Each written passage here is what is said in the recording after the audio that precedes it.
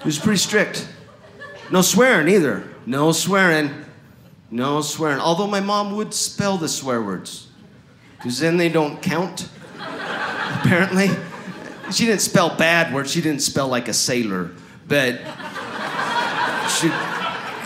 I understand spelling in front of, little kids. But there'd be a whole room full of adult readers, and she would still, D-A-M-H-E double toothpicks. I said, Mom, we know we can read. We can all read. All of us. So can God, we're pretty sure. He's literate. We think he's highly literate. Like she thought she found a loophole for swearing. She spells it, God's up there. Well, what'd she say? Did anybody get that? Did you get that? Was that some sort of a code language? Was that Navajo? That was Navajo. Gabriel, fetch me a wind talker.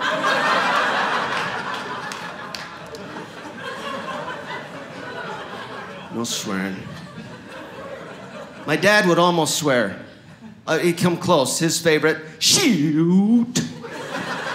I said shoot. No, you said shoot, which is Texan for shoot, Dad. And we couldn't spell swear words even. If we even spelled a swear word, my mom would knuckle us.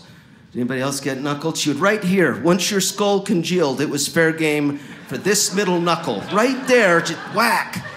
That knuckle, which eventually was arthritic. Yeah. It's serious. They call it rheumatoid arthritis. I call it karma. But knuckle you. Kids teach us stuff. Every parent in this room learned this lesson the exact same way. If you have little bitty kids, do not teach them to speak. Children are like little tape recorders that play back when we do not need them to play back. Who's been busted like that? Every one of us. The following is a true story. My mother-in-law, Nana, was driving the boys somewhere one day, going to do something to annoy me. Anyway, thank you. Was that a turkey call? That was awesome.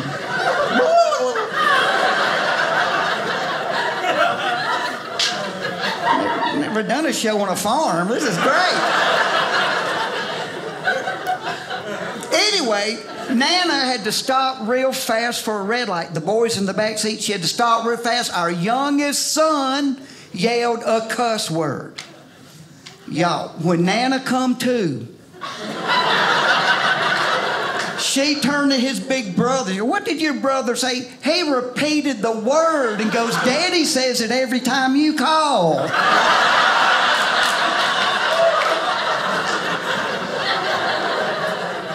Funny now.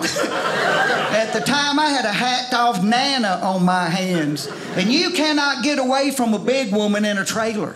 They can stomp on their end and tilt it up, and you just slide to them. It's like being in a feed hopper. Gravity and linoleum are not your friends in a Nana fight. There's that. I don't like when people use air quotes. You ever see those weirdos, right?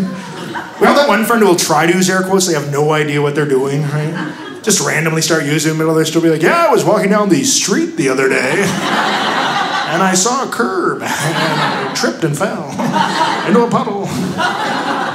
Now, I don't understand. Air quotes are weird because you don't use them for other forms of punctuation, Like parentheses. How great would that be, parentheses? You're walking down the street, you see someone you don't like. Hey, nice to see you. I hate your guts. You're an idiot. But you can't hear me because I'm talking in parentheses.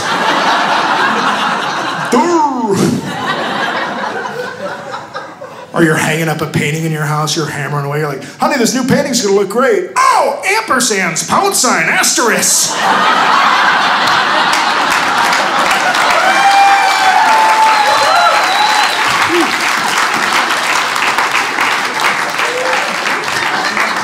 Son of an A in a circle. Woo-wee. Man, that hurts. Dang it. Ouch. Exclamation point. I don't know if you guys are catching this here. Some of you guys are looking like, what the heck? Some of the Spanish people are like, "Huh?"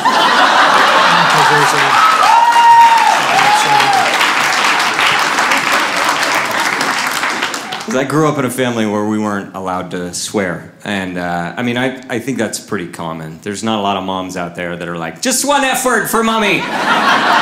Just want to hear from your sweet little face. From your face to my astonished face. Give me an F word. Come on. Hit me with it. It's not a common thing. But yeah. We had the next level though, right? In my like, we didn't say shut up, we said shush up to each other. We were at that level. Shush up! Sounds ridiculous. But I still don't say shut up, I think it's rude. Who says shut up? I'm still saying shush up. I'm still like, shush up and dance with me. You know, I can't say it. It's rude. But we couldn't say but. I used it twice there, but one of them had 2 T's. We could use the conjunction. The conjunction was allowed, but we couldn't. 2 T's, 4-letter word, too far. That's when it was done. Which is ridiculous. It was hard to tell stories without saying but. Sometimes it's easier to say but. I was talking about a time I was sledding. I was like, Dad, we went sledding, but guess what? The sled broke, so we just kept sledding down the hill on our butt. My dad, whoa! What happened there? You forgot who you were.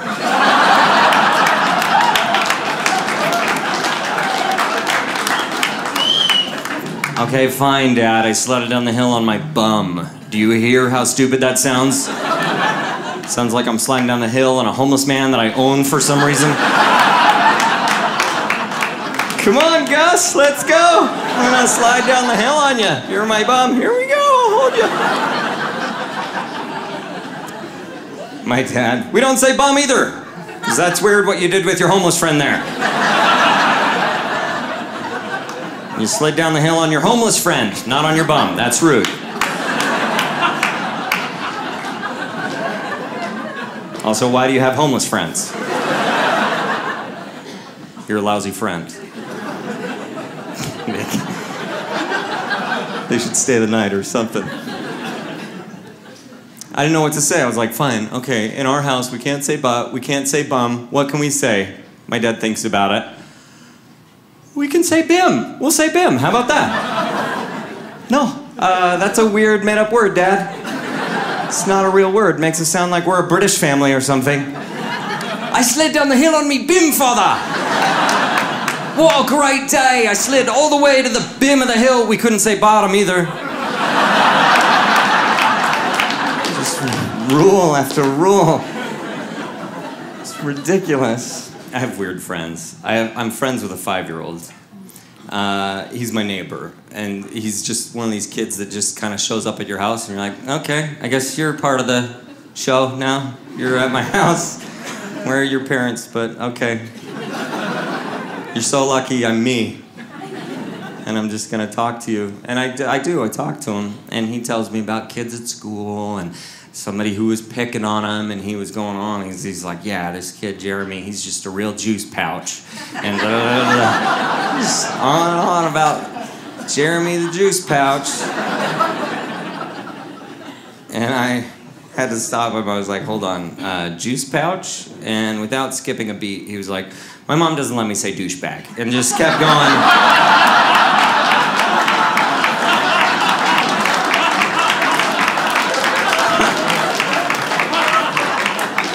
I was like, I get it, buddy. I get it. I say bim, my man. And I now say juice pouch, turns out. It's way better than the other one that is probably getting edited out on Braxton's show. Sorry about that, Braxton. I didn't mean to. You gotta cut that one out. I would. Juice pouch, though, much friendlier. That's the way to go. I'm excited to be here. I didn't know if I was gonna make it here because there was an accident on the big road where I live on the way to the airport, and if I missed my flight, then I wouldn't be here, and I don't think anybody got hurt, but I'm lucky to be here tonight, all right? Almost as lucky as you are. But not everybody knows how to drive on the big road, so I thought I would maybe tell you. So why don't you sit down and listen up, all right? The big road is a tapestry of lanes. There's a passing lane, and when you want to pass someone, you get in the passing lane and you pass them. It's pretty simple when you think about it, but not everybody does, because if you're in the passing lane and cars in the slow lane are going faster than you, my friend, are a hole in the tapestry, okay? You're a pass hole.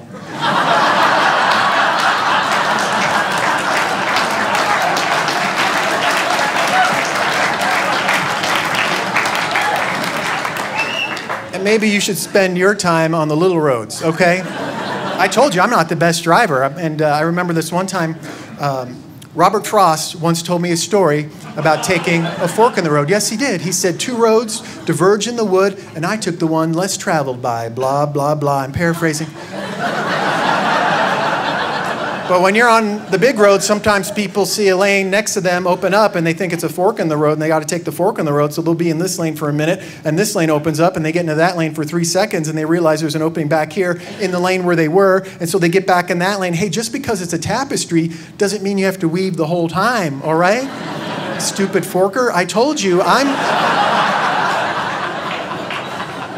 not that strong of a driver. Robert Plant of the Led Zeppelins once told me a story about taking a fork in the road. Yes, he did. He said, yes, there are 2 paths you can go by, but in the long run, there's still time to change the road you're on. And it makes me wonder, it makes me wonder how you got your driver's license in the first place, because between you passholes who are crawling in the wrong lane and you forkers who are darting back and forth, leaving behind a trail of swears and middle fingers, it takes me forever to get to my job of being a professional communicator, of which being good at, I am one of them guys.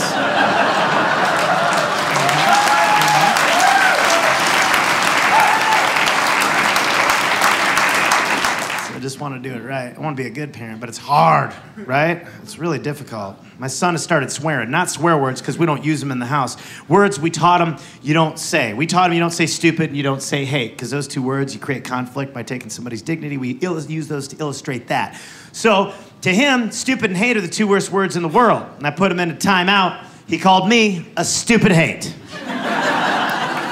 Both those words are the F word. I know exactly what he said to me. I'm not stupid, you little hate. I broke your code.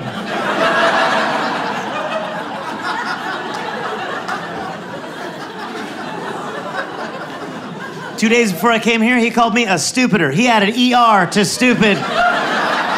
It created effort out of thin air. I was so proud. He's a linguist. He's a genius. I can't even tell the counselors. My daughter is really the one that holds me accountable. You know, if I say something inappropriate, like if I'm too mad, if I say something that she doesn't like, she hasn't sung this song to me, but I thought when I heard it for the first time, this would be exactly what she could sing to me to make sure that I understand what she's feeling as a little girl. She took my arm, I don't know how it happened. She sat me down and she said, you know you can't say that, not in this family, even though you're the dad. Shut up's a party word to me. Little woman said it straight to me. She said, ooh, shut up's a party word to me. That's right. What else? I've been doing some traveling. I was recently working in Idaho because my career is on fire.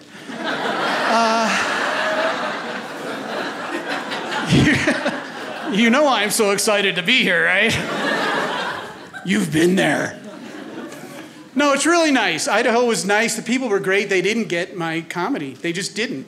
So it was kind of a living hell for me while I was there. Hell as a noun, so it's okay. It's in the scriptures. Oh, I know what I'm talking about. And then while I was there, to make it extra special for me, they put me up in a Motel 6.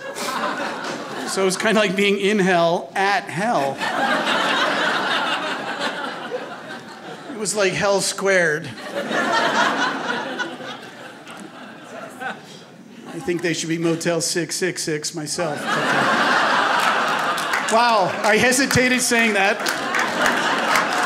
But the reward was fantastic. I'm a bad boy. I'm a dangerous man. What I hate, though, I hate is the way people swear. You guys don't swear. It's okay. Well, in your car, I bet you do. Right? Oh, man. I hate when people swear and they replace their swear words with food items. I hate that, like cheese and rice. Oh, I hate that. Just say it. You mean it, you know? Actually, I found myself doing that the other day. I stubbed my toe on the coffee table, and I was like, stovetop stuffing instead of potatoes, that hurt. Thank you. I am excited to be here.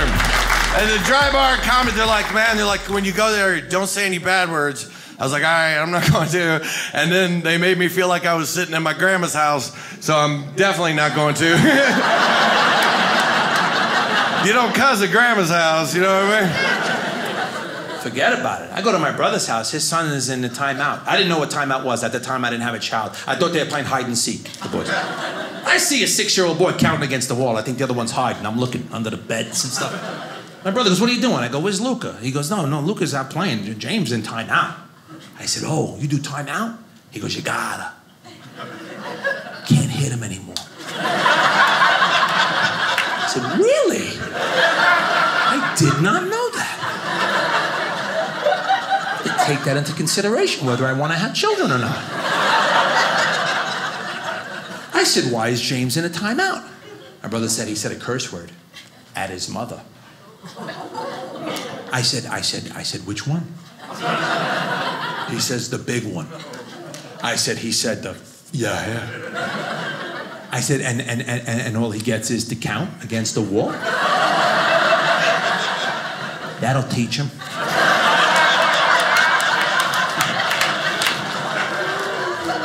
I said, let me ask you something.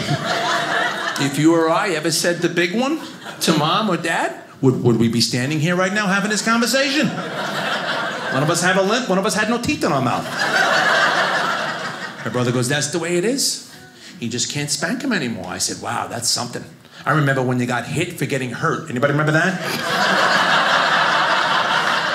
Remember coming in bleeding, looking for sympathy? Ma! I cut my... Didn't I tell you not to play by the fence? Now you can bleed to death, stupid. Wait till your father gets home. Think you're hurting now. Right, but we all got hit, and look at us, we turned out great. We drink a little, but we're okay. My mother threw a glass ashtray at my head with a lit cigarette still in it. That was considered good parenting in 1978. No, my mother saw me doing something wrong. She could not get to me in time, so she diffused the situation by taking an ashtray and stopping me from getting hurt further. That's what she was doing. One little bump on the head to avoid something big. And I would have got hurt further, because now I realize 40 years ago that happened, and I was wrong. She was right. I never should have tried to talk to her during her soap opera. I know that now. I'm in Utah. It's different here. All right? It's peculiar, is what it is. I mean, don't get me, I'm Mormon, but I'm California Mormon. That's different. We have different rules than you do. I like coffee, cigarettes, all that. It's okay. All right? You guys have a whole different... And we get to use real cuss words. We don't make them up. All right? I grew up in California. I had a missionary companion, Elder Allred from Springville, Utah. Don't applaud that.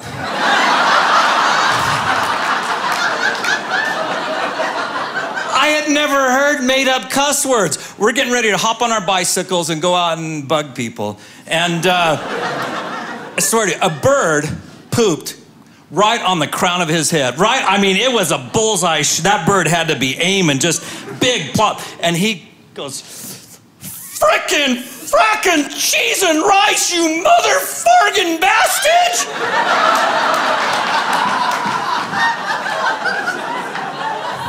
I'd rather have him use, because now I'd rather have him use the real words, because now I gotta try and translate what it was. I got out my Urim and Thummim, and I'm like, what do you, frick and frack, that's, yeah, I did a Urim and Thummim joke, yeah. Frick and frack, that's 2 F words. Cheese and rice, oh, wow, that motherfargan bats, wow, I just say the real words. Say the real words. So because I tell that story, people come up and they tell me more stories. And my rules are, I go, I don't want urban legend, I want to know real story. You were there, and this guy goes, all right, I was bishop. He goes, my 7-year-old son gets up, and he walks up to the pulpit. He goes, so I'm on the stage, I'm 3 feet behind him, and I'm just going, oh no, what's he gonna say? He says, we're trying to be more like Jesus in our house by not using the F word. I use it all the time. My mom used it all, and my dad, he uses the F word all the time, more than all of us. And we're trying to use better language now, right? And as he finishes up, the father just steps up real quick. He goes, fart. Fart at our house, F words, fart, just so y'all